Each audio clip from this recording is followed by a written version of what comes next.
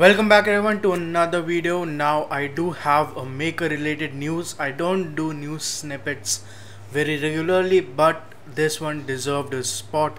And this news coming from Intel of all the other IoT manufacturers, and the news is quite shocking but also at the same time sort of expected. So Intel just ended all support, well, not all support but production for and announced the end of life for most of their IoT hardware development kit except for the Curie chip. So Curie aside, Curie is just an Arduino level of chipset, not really a big x86 or anything like that. So Intel announced the death of Galileo, Joule as well as Edison.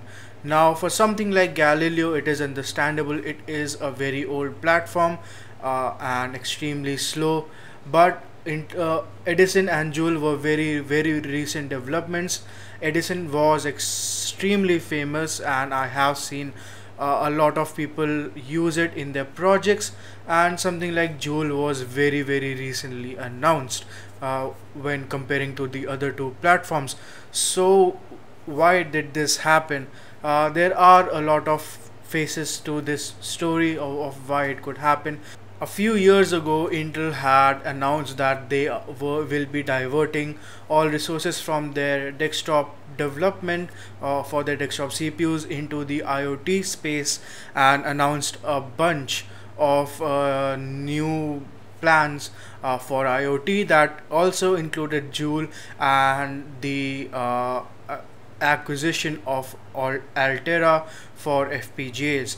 So with that said, Intel was not prepared for Ryzen to come up.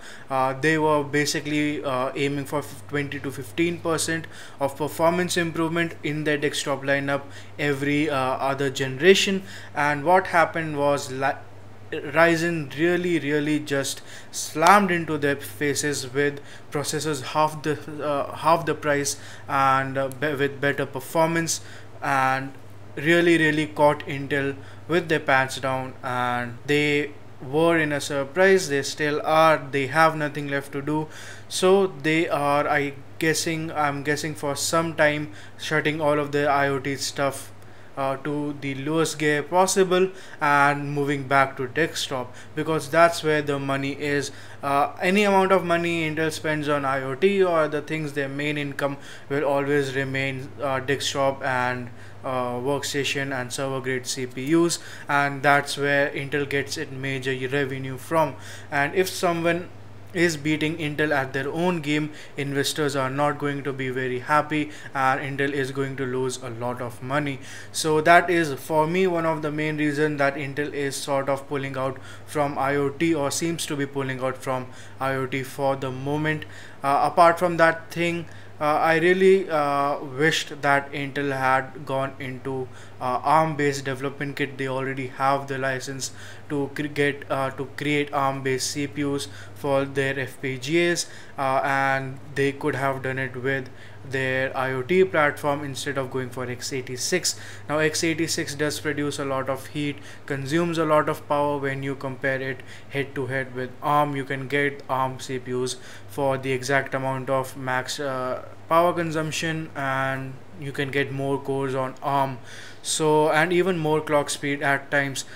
So yes, for something so simple as IoT, where you don't really need all that processing power, all those extra instructions of an x86 CPU, should have gone with ARM. It would have been cheaper and probably a lot of people would have adopted it earlier.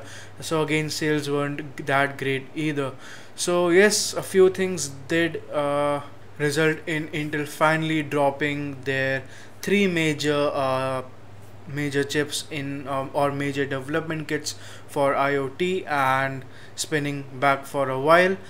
So what I think Intel will do, if they have some brains, which I think they do, they're still there, and that is to either get IoT based kit based on their Altera Max FPGAs or whatever their Altera based FPGAs are, and if they have to go for a more CPU bound solution, go ahead with ARM based CPU custom built by Intel. And I think they have that caliber. They have been building CPUs for a long time, and if they want to build a custom ARM CPU, they can bloody well do that.